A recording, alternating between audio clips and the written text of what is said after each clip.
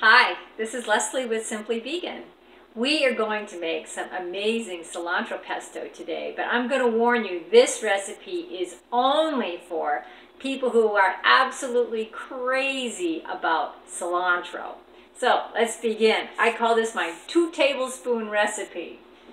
We're going to start with our blender, and we're going to put in 2 tablespoons of lemon juice, 2 tablespoons of olive oil, 2 tablespoons of walnuts, 2 tablespoons of almonds. These are raw almonds and raw walnuts.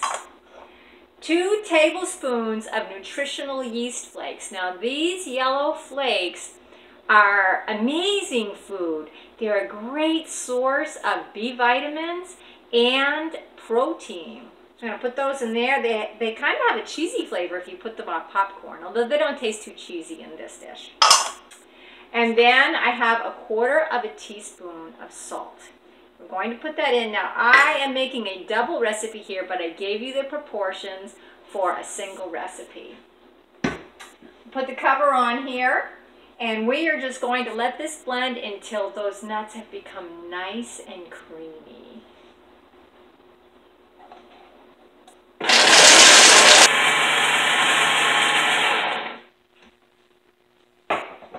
You may have to push it down a little bit on the sides just to get those nuts down in there so that you will have a nice creamy final product. We're just going to push this all down, and then we're going to continue blending.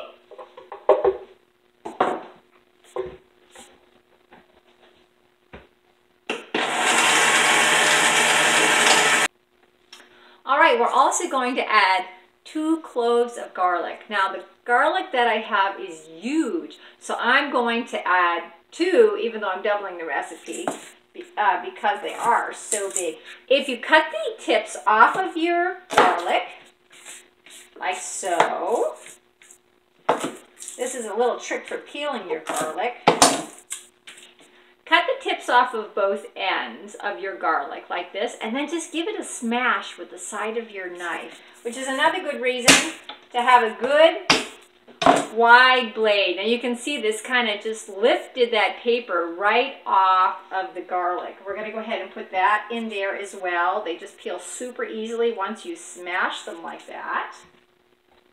And we're going to continue blending. We want the garlic smooth as well.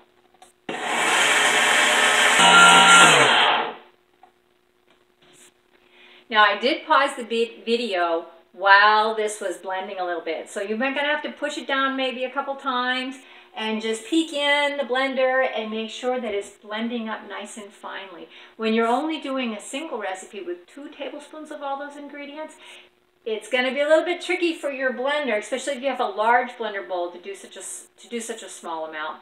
You could also use a bullet if you have a bullet. Our next ingredient is our cilantro. This is what it's all about. So I have this beautiful cilantro here.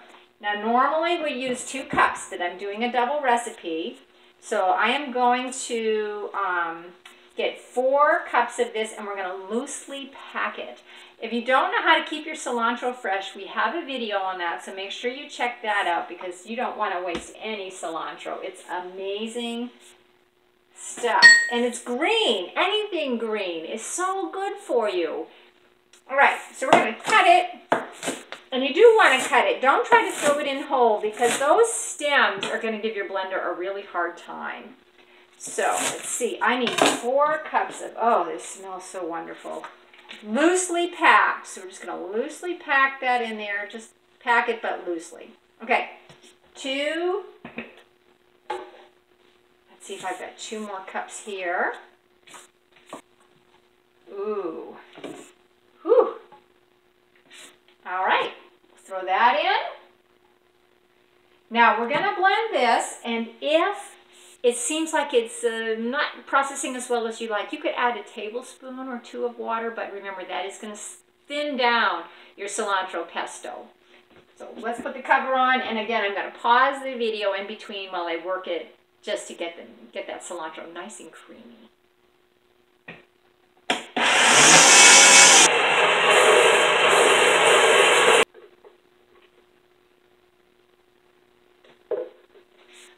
Okay, I think we've got it. Let's just get it into a bowl and take a peek.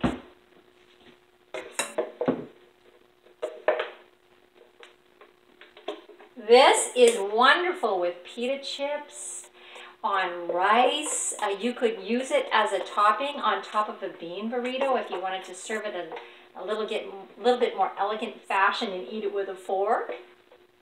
Okay, I'll finish getting the rest out of there later. And there you have it. Now we're also going to post a recipe on how to make a pesto pizza that is so delicious and fast and easy once you get your cilantro made. I hope that you'll enjoy this.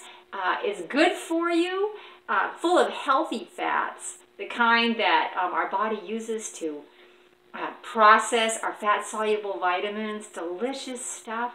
Bon appetit. Eat for strength.